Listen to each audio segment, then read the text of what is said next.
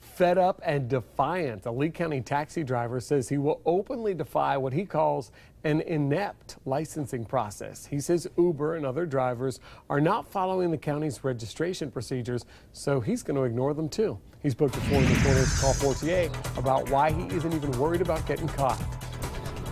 Well, Chris Specht of Amber Taxi says he's sorely disappointed that local police don't seem to be devoting their resources to cracking down on improperly permitted drivers. Now he asks, if they're not playing by the rules, why should he?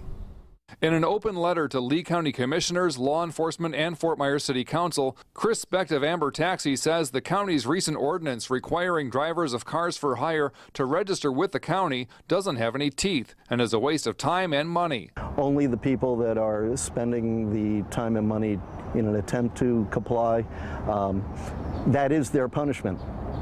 Because everybody else is out there just doing their own thing. By everybody, he means ride services like Uber and Lyft. Uber really hasn't risen to that violent crime level yet for us to spend a lot of resources and time on. So Specht says he won't comply with the ordinance anymore. They've decided that they're not going to enforce it. Hence, if they're not enforcing it, there's not going to be any penalty for not complying. But Detective Sergeant Dana Costin of Cape Coral PD says that's not a good approach and that Specht is setting himself and his drivers up for liability problems. Then they could be looking at problems there in court, especially being publicly on the record stating that there was an intent to not obey the ordinance. Now Specht says he does believe in vehicle for hire regulations and hopes commissioners can come up with an ordinance that will be enforced.